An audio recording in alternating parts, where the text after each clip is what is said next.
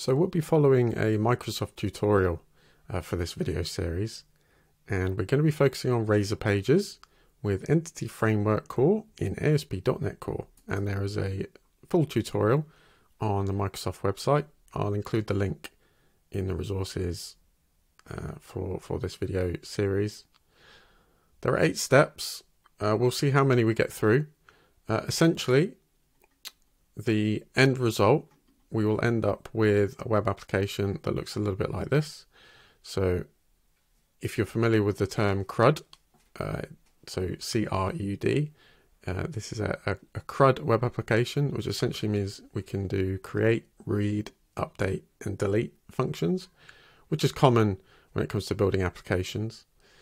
The beauty of .NET Core is it lets us build out this kind of app very quickly and easily. And we'll actually get a first version of the app working by the end of this first step, the get started step. And it won't be quite as full featured as this, but we'll have the basic CRUD functionality working.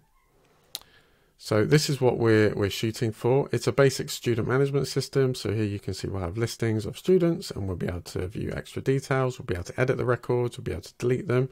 We'll also have a create new link where we can create new records, and that covers off all our CRUD functionality. Some advanced features that we'll get to later in the tutorial series are filtering or searching, and also pagination, so previous, next, and we can configure how many items we have on each page.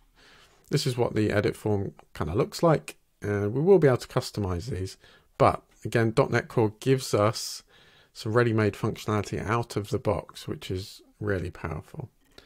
So that's what we'll be looking at. We'll be building this out in Razor Pages, which is kind of a more lightweight or accessible approach. It's an architectural pattern that's a little bit simpler than MVC. So if you've heard of MVC, or if you haven't heard of it, it stands for Model View Controller. And there are some differences in the way we organize our files in .NET Core projects. Razor Pages is a little bit more accessible, a little bit simpler, particularly for beginners.